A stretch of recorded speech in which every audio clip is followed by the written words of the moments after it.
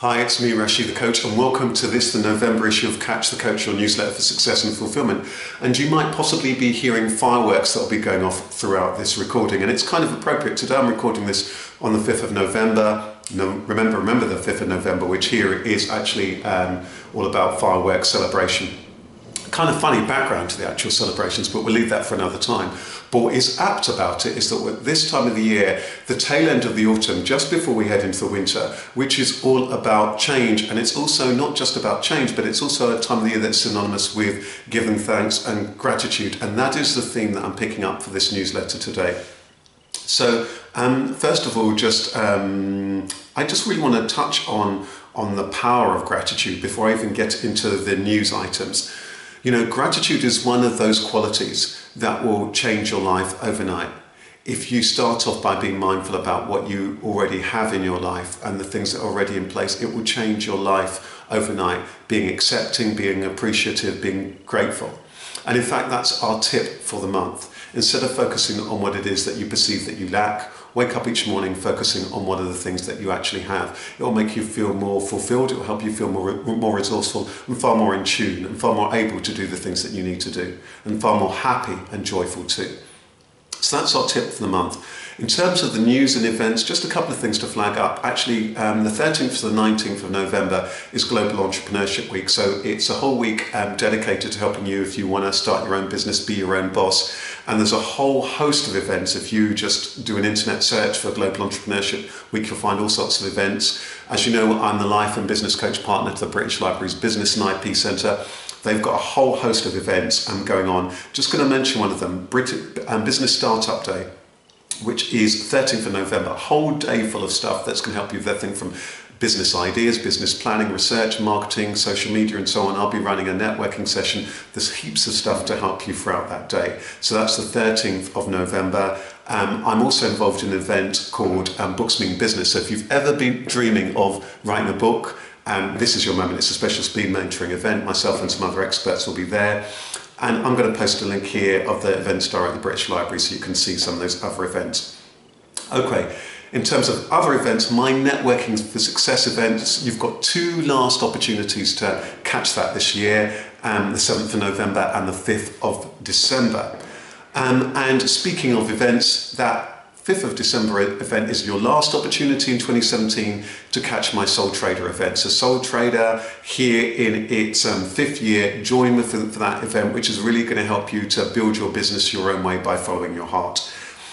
Right, next up, harvest time in your life. No, so it's time in terms of the autumn that is synonymous with the harvest. But what about in your own life? You know, you may well be at a time in your life where actually you're quite experienced. You might have got quite a lot of experience under your belt. There might have been a lot of stuff that you've seen. But sometimes it is the case that we kind of overlook this. So first of all, in what ways is it that your life is already rich and bountiful? Open a document, call it accomplishments. I often get my clients to do this and list all the things that you've achieved. It's going to help you to be really, really mindful and again feel kind of resourceful. What are all the things you've achieved and what are the challenges that you've kind of overcome? And spend time thinking about what are the contacts and connections that you have. How is it that you could continue to help each other for mutual benefit? And again, that ties in with my Networking for Success event. But who are the people in your life? How is it that you can help each other in your life? Very often people are very, very well connected, but yet they feel very as though they're quite alone and isolated because they often don't spend that time on deeper, what I call deeper networking, connecting, finding out where each other is at and seeing how you can help each other. What are the opportunities there that is that you could reap or sow?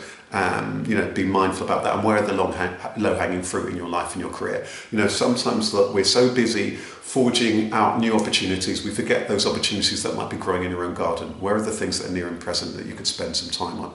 And it actually might be also about you pausing, stepping back, because sometimes it's only that stepping back that you can see that's already there.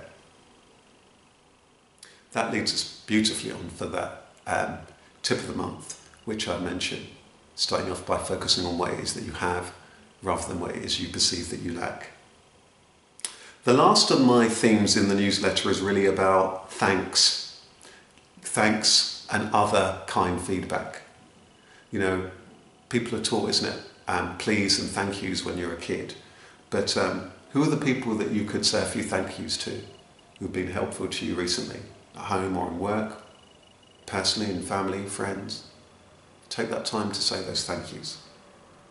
Are there some people in your life that you could give some supportive time and feedback to also? Think about those people. How is that you could help them? And just give them some really rich feedback.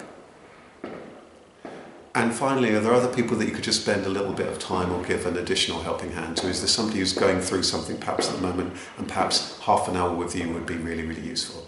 So that's about thank yous and giving kind feedback. On that note, I want to thank you for being here, for being a reader, either of the physical copy of this newsletter that you can get via going to my website and signing up, or just by watching the video version of that here. Finally, my quote for the month, which you may have seen if you're on things like Instagram and LinkedIn. Intelligence is seeing the ups, downs, cycles, patterns, and the game of life. Wisdom is not being played or player, but being at one with life, dancing with life, being full of life, in flow of life, glad to be alive. And on that note, I want to thank you very much. All the best for the month ahead. Take good care. Bye-bye.